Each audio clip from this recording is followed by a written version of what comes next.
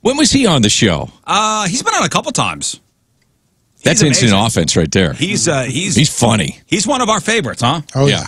He's part of the two-timers club. Who was that? Gilbert Godfrey? Who was that? That was Marlon Wayans. And then you got me. That's great. And now you're part of the two-timers club. Yeah.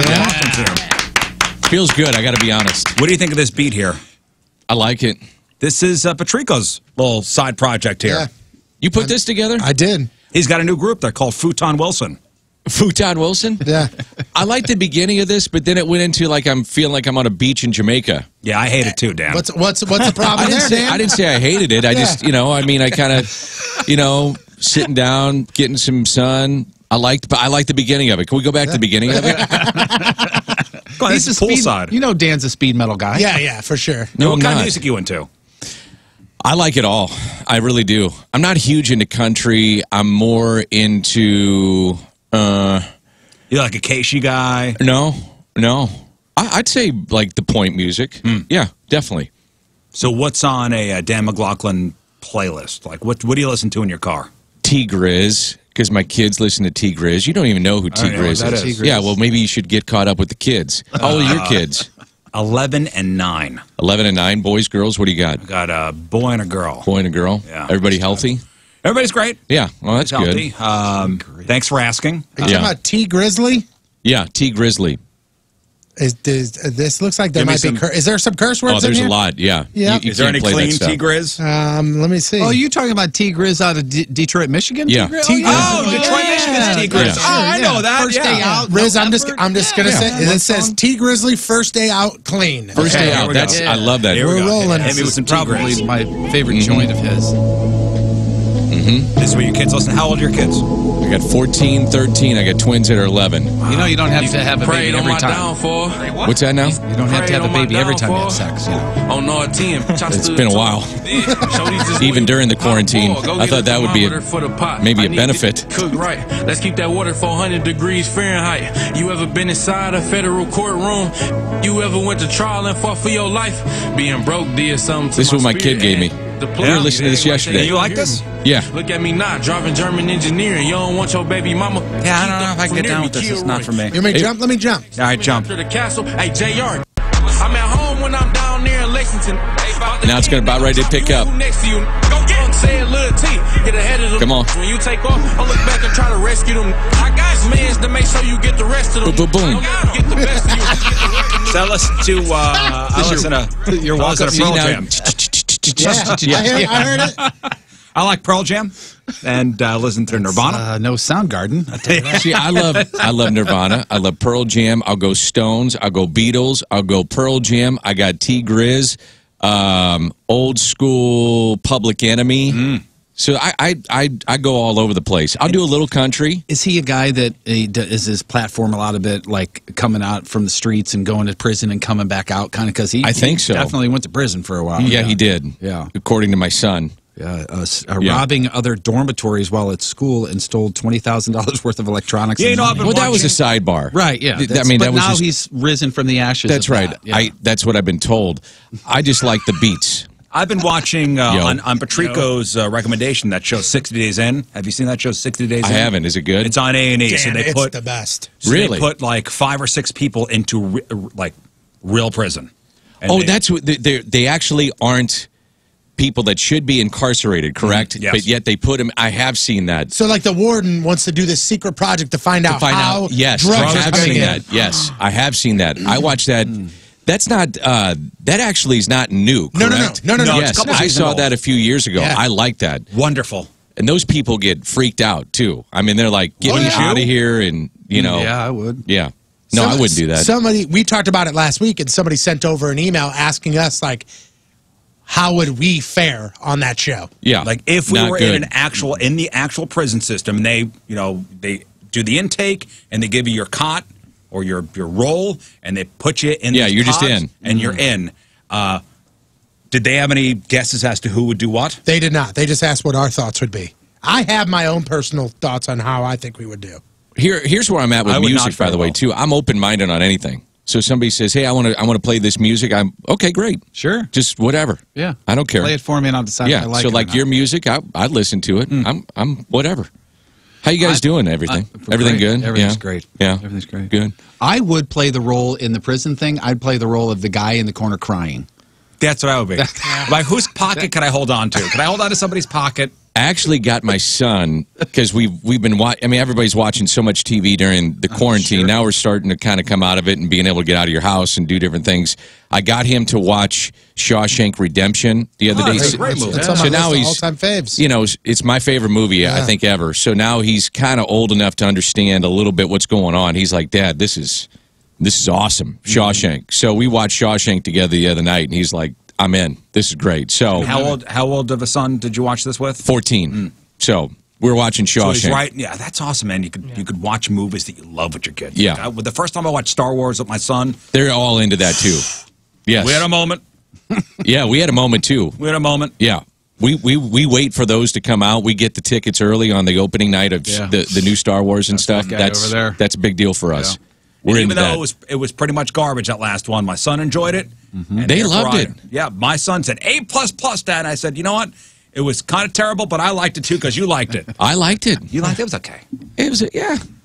We then we went back and went in order. We put them all back in order, even though some of them seem so outdated. But yet you go back and you put them all in time order. Yeah. Kind of fun. Yeah. What else are you gonna do? We've done that. Yeah. And speaking of music, this summer was supposed to be the summer of concerts in St. Louis. We had so many great bands coming to town.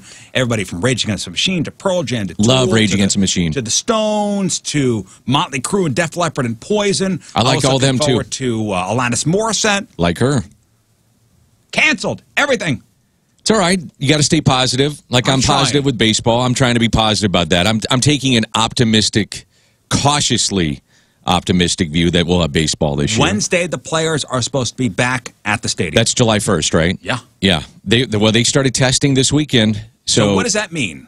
Started testing. So you're getting the coronavirus test. I mean, that's happening. That's happening. Yeah, I mean, guys are coming back and they're funneling back into town, and that's why it was so important to get the economic deal like we talked about last time, because it was a race against the clock, literally, just to get the 60 games in, because everybody's so worried, and baseball's so worried about the second wave of the virus coming through in the fall. And it was really important because you wanted to get the postseason in, and that's where the big money is made for really baseball and the owners. So you get 60 games in of a regular season, then you get the October in, which is your postseason. You get the postseason money, and then you take a deep breath. You say, okay, we got it. We got it done. Okay, this is behind us. Now we look forward to 2021. And, you know, you knock on wood, you pray to God, you do whatever you got to do, but you get it done. And then you hopefully have, quote unquote, a normal 2021, and it's behind you. So, yeah, you test. And if a guy is positive, then you get him out. He quarantines. He has to have 2 negative tests before he's let back in.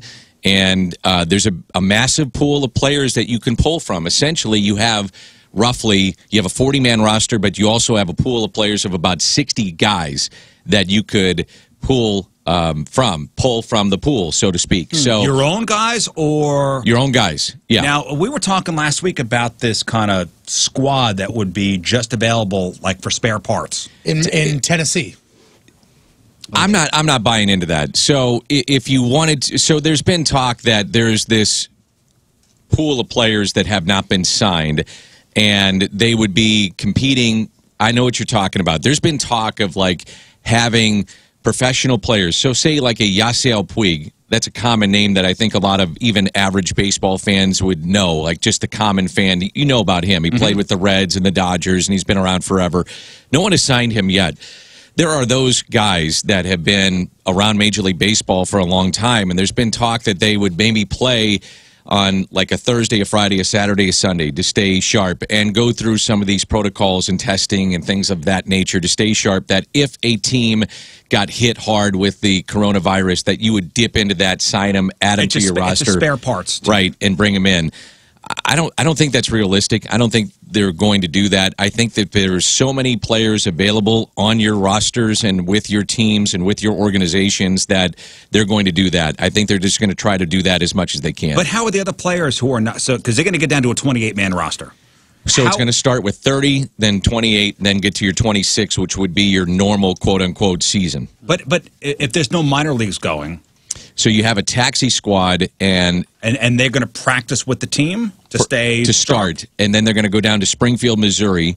So your Springfield was your AA affiliate. Those guys will go down there and just kind of stay sharp, and they'll be tested just like everybody else, going in and out of the ballpark and. Guys, this essentially comes down to, as simple as it sounds, being safe and for 2 months asking you as a teammate, if Jeff Burton is my teammate, I'm the shortstop, you're my second baseman, I'm saying to you, look, in years past, if you're going to be a good teammate, I would love it if you would put your arm around me every once in a while, pat on the butt, and say, hey, nice job getting that bunt down. Nice pitch. Nice job, moving a run over. Thanks for the support. Now, I'm literally asking you, because I am dependent on you for my health and safety. Don't go out. Don't go to a bar. Yeah, they're going to have to police themselves. Absolutely. That's the best way to put it. Don't go to that party. Don't have people to your room. Don't do these things. Man, the TMZs of the world are just waiting to get somebody on camera. Well, they already have. Damn, have they really? Well, they've gotten... Now, this is prior to teams reporting. Like, for instance, I saw a catcher on another team.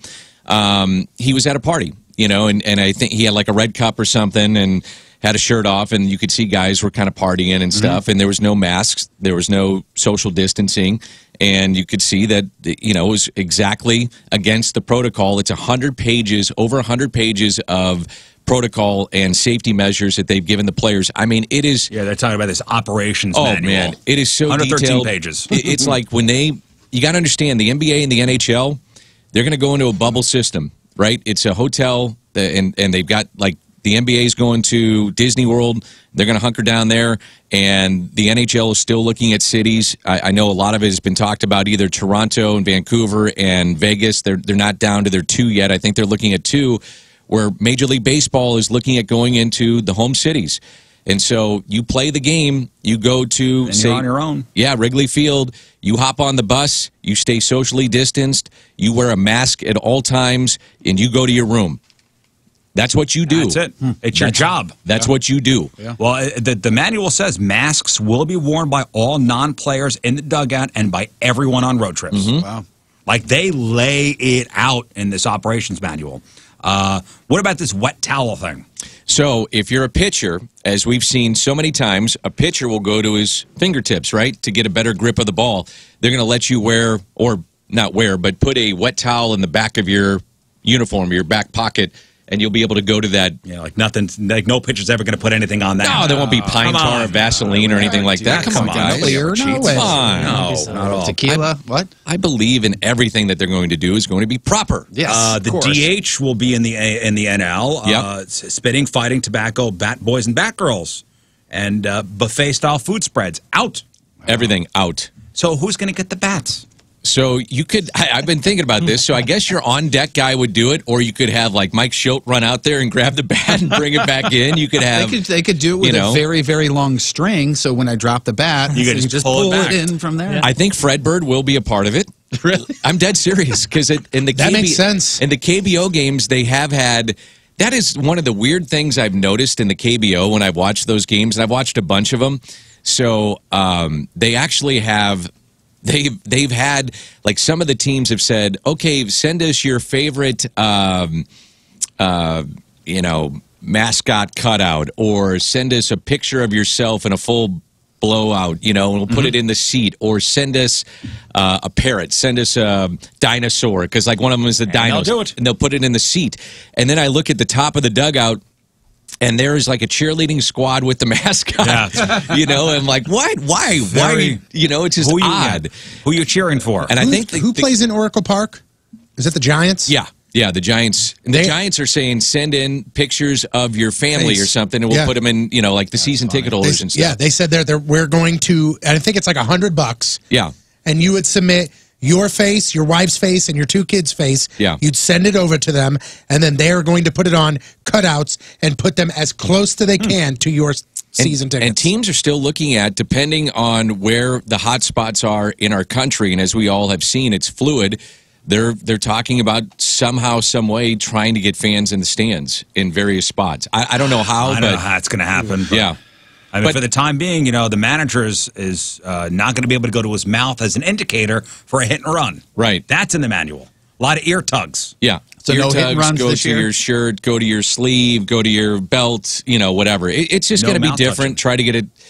I'm trying to stay optimistic with it. I don't think baseball or the league would have spent the amount of money and would lose this kind of money, because they're all going to lose money. Like, the owners are going to lose a lot of money, hundreds of millions of dollars, if they don't think they can try to pull this thing off. They just wouldn't do it. Yeah. What's your job going to be? So are you going to travel with the team? Or I don't know. I haven't been told. I don't know. Yeah, or are you going to be watching the game from monitors doing play-by-play? I think that's probably – so I think we'd be able to do the home games from the booth, because we'd be so far – yeah, we're up, up in the stands essentially, way, way, way far away. We would have no interaction with the players. Probably can text them and ask them questions. And Mike Schilt, I think Mike would interact with the media via Zoom calls, and same thing with the players. And then on the road, they probably would just – we'd probably have a number of different monitors to try to call the game. Camera feeds, wow. Yeah, and just do it that way and make sure that we get – I think the bottom line is we get the games on the air, so we have a diversion for what ultimately is the customer, and that's the fan, because people look forward to it. And how long have you been doing the TV games now? 23 years. Imagine, how did you first start practicing? Staring at the TV and doing play-by-play? Saturday afternoon games, watching Vince Scully. And but I'm saying you probably NBC, watched the games on my TV. Yeah, and did the play-by-play yourself. And now you're I used to turn it down, and that's how I do it. Yeah, yeah. That's seriously how you're going to do it this season. Now. Yeah. So you learned by listening to Vince Scully? On TV, I did. I mean, I used to listen to the radio games, because so many of the games. I would say probably back in the day when I grew up here in St. Louis, 90% of the games are on radio anyway. And then a TV game, if you were lucky, you would get the Saturday game of the week on NBC. And Vin was doing the game, and so I'd listen to a couple innings, and then I'd turn down the sound, and I would practice. Just call the games. What's your favorite call of all time? Probably Go Crazy Folks from Jack. I also love on TV Vin Scully's. I will listen to the full inning. It's a full inning, not just the call of the Kirk Gibson home run, but the entire inning of the setup of the Kirk Gibson home run in 1988 by Vin Scully on television. It's beautiful. If memory corrects me, he spends a lot of that inning talking about how bad off Kirk Gibson is, right? Oh, he builds the whole thing up. I mean, and then all of a sudden there he is at the plate, like he knew or something. He said, "You talk about a roll of the dice." I mean, it's just like he just talks about how he shouldn't be hitting or couldn't do it, and just the build. I get goosebumps thinking about it, of how improbable it is for him to even have a chance to grab a bat and come up there and hit. It's just awesome. It's great theater. My favorite Vince Scully is the Buckner behind the bag. Yeah. Oh, yeah, that's a good one. Behind the bag. Can you pull that up for me? That gives me. Listen, I grew up a Yankee fan. I was not a Mets fan, but that moment, watching it live, and I still get goosebumps hearing that call. Yeah, the neat thing is you can hear the surprise even in his voice. So it's one of the calls, because he pretty much, for television, stays even keel almost on all of his calls. But even on that one, he gets elevated, and that's not really it was Vin. shocking. Shocking. Yeah. The whole thing was shocking. It's the best. Can you find it, Tony? It's loading right now. Hold on. Who was that bat? Was that Mookie Wilson? Yes, that bat? yes, Mookie Wilson was a little roller up the first base line. I think it was Ray Knight scored. Behind the bag. For Red Sox, Ray Knight at first, Kevin Mitchell Ray Knight was at first. third. Kevin Mitchell. 2-2 to Mookie Wilson.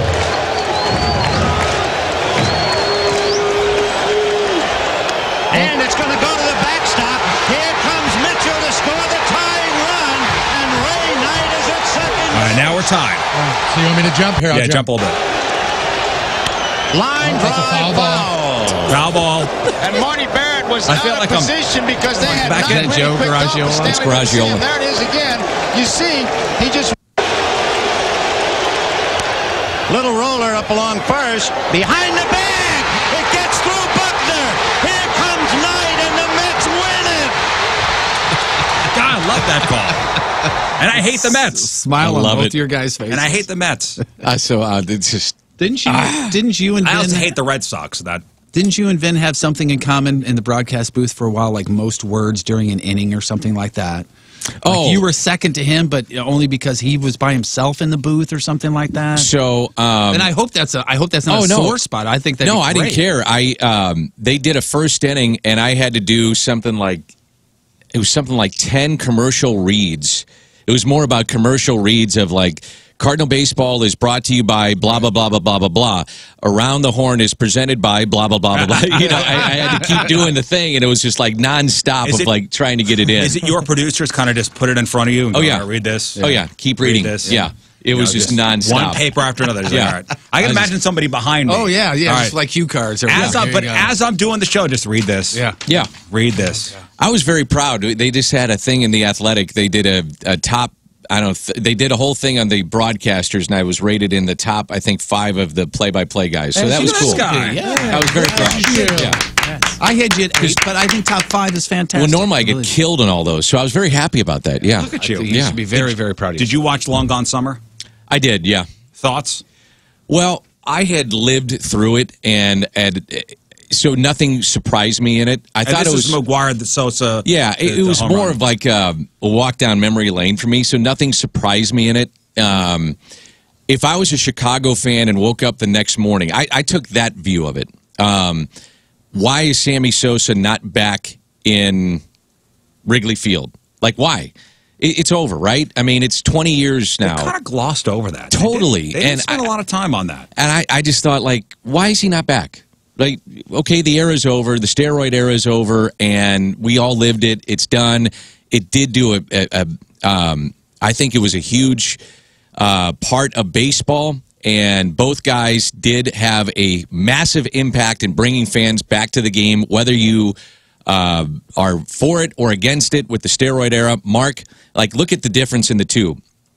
Mark has come out and said, I did steroids, right? Mm-hmm. He was a hitting coach. He's been welcomed back into the family, so to speak. He's a coach with the club. He's in the Hall of Fame. He won a ring with the team in 2011 as a coach. I mean, it's like, welcome back. He's back. He's in. And Sammy has not even been back to the ballpark. Like, he's not even back with the Cubs. Because he hasn't admitted I don't steroids. Well, that's what I wanted to hear. Like, I wanted to hear from Tom Ricketts, the owner, and say, why hasn't he been welcomed back? Why? Yeah. Like you just wanted to hear some clarity. Like, the reason Sammy is not welcome back is because do we know Sammy wants to come back? Absolutely. I think he has said, you know, he did say, look, I'm happy. I'm a family man. You know, baseball's been great to me. He kept on saying that. But I wanted to hear, I want to be back because I love the Cubs. Mm-hmm. It's an important chapter in my life. I need to be back. And I don't think we ever got clarity with that. And that was the one thing I wanted. The other thing I wanted to know, if it's truly a documentary, you know, more on what did baseball know in that time frame? Like, did they just kind of like go, well, we kind of know this is going on, so we got a lot of people coming back, so let's just move on. I'm a big believer that I think Pete Rose should be in the Hall of Fame. I think McGuire should be. I think Sosa should be. I think Roger Clemens should be. I think Bonds should be. And I think all those guys on their plaques should have something that concerns the steroid era. It's an era of baseball. And if you walk into Cooperstown, it just should say something but if that you pertains see to those that. years, as a fan, you know. Yes. Yeah. I don't think you need to say it. As a fan, you know. But our kids in 60 years from now will not understand that if they walk in there. And I think it's so. Should they put a little thing on Babe Ruth? Yes. Showed up mostly drunk to games. Well, no. But here's the thing: hammered 90% of the time. Cooperstown is not the Hall of Fame of Angels. No. It's a walk down to me the history of the game. What did I say? Ty Cobb was a terrible person. Yeah. Mm-hmm. Right. Yeah. Dan, I know you probably know the answer to this. Do you guys know who the Cubs traded Sosa to? Was it the White Sox? Nope. White Sox is the only other uniform I can see him wearing. He was the Rangers. Right off the top of my head. He started with the Rangers, and he ended his career with the Rangers. Right. Yeah. But the Cubs did not trade him to the Rangers. Where'd he go? He was traded to the Baltimore Orioles. Oh, yeah, I did remember that. Really? I should have remembered that. And then they yeah. released him, and then the Nationals said, hey, we want to give you a minor league contract. That's right. We're going to pay you $750,000. And Sosa said, hell no, I'm better than that. And then he signed with the Rangers for a minor league deal for $400,000. And it finished there. Yeah. Wow. Yeah, they kind of. What'd you guys think of was it? really the second fiddle for that whole thing. It was definitely not an equal documentary. Oh, it was like 90-10, I thought. It was a or McGuire, 80-20. It was yeah. a McGuire documentary. But the guys that did it though, the producers of that were Edwardsville, right? Yeah, St. Louis guys, and they were at that time in their lives. I think they were young kids, so that was kind of a walk down their memory lane of McGuire. It was cool seeing some of the St. Louis things. I didn't grow up here, so seeing some of that I remember following it from where I lived, and it was great seeing it from a Cardinal fan perspective. Yeah, I can understand it not playing very well outside of this area. For sure. Yeah. That's the other part of it. I thought it was so St. Louis centric, and it didn't tell the full story of what was going on in that era. I've got a morbid question. Yeah. And somebody just texted and asked this question. Pete Rose has a lifetime ban from baseball. When he dies, does he get into the Hall of Fame? You know, Ron Santo was a friend of mine, and I think baseball did him a disservice, is that Ron Santo had passed away, and he was openly discussing how much the Hall of Fame would have meant to him, and unfortunately, he passed away and then went into the Hall of Fame, and I was like, his family got to celebrate it, but he never did. That sucks. It does. I just think Pete should be in. He did the ultimate sin. He bet on the game, and that's awful. But you talk to people that are around this game that are in the Hall of Fame, like Marty Brennaman, the longtime broadcaster of the Reds, who's so opinionated and a great broadcaster. But the one thing he says all the time, Pete should be in. Just put him in. He's the all-time hit king. Yeah, put him in. I saw him in Vegas once. He was just signing cards at a card shop. Me too. Yeah. And it's almost sad. It was sad. It was like a little card table set up. Yep. Like, I tell you what, it's like a picnic table. I think Pete Rose would even be accepted of going in, even if you put like, hey, he's in, but this is all the terrible crap he did too. Well, that's what I mean. I think he'd be fine with that. I think you just show the history of what he did. I don't think anybody's ever put it better than what you just did as far as put steroid people in there or cheaters in there or not. The Hall of Fame is a walk down memory lane, and that's part of the memory of Major League Baseball. It's the memory and the history of the game, the era. Like the steroids part of the game is an era of the game. Yeah. Like if you look at the guys that have hit 60 or more home runs, it's something like, whatever the number is, it's something like 85% of those guys were steroid guys. So it's an era of the game, and it explains those numbers. Right. So to me, I've kind of come full circle on the whole thing, and I just put them in. It explains it. Now you know. I think we should have people sliding in head first more into first base. Yeah. Ask Dan about your rule proposal. Yeah. Your rule proposal. One player gets a knife. I tweeted out that part of the new rules of baseball, it's just like I said, Rob Manfred and Tony Clark, you know, the guys that were negotiating. I said I tweeted out one of the new rules was as they were negotiating, they took a break and watched Naked Gun, and during every fly ball, there's a tiger released. You have to avoid the. How about this? One player gets brass knuckles underneath their gloves, and then you don't know what player it is. Yeah, you get to use it once. Even better. You just knock a guy out. You know? That's it. You get one. You get one time a game. One ball is a small explosive that you never know when it's going to go. You never know. Just explodes. George Carlin had a bit back in the day. Instead of a pitcher's mound, it was a pitcher's hole, so you could just pop up and throw it anytime you wanted to. By the way, how much is George Carlin's comedic genius so true and still holds true today? 100%. Oh, I can listen to George Carlin anytime. It's unbelievable. I saw him in. I think I saw him. What's the place downtown? I'm losing my mind.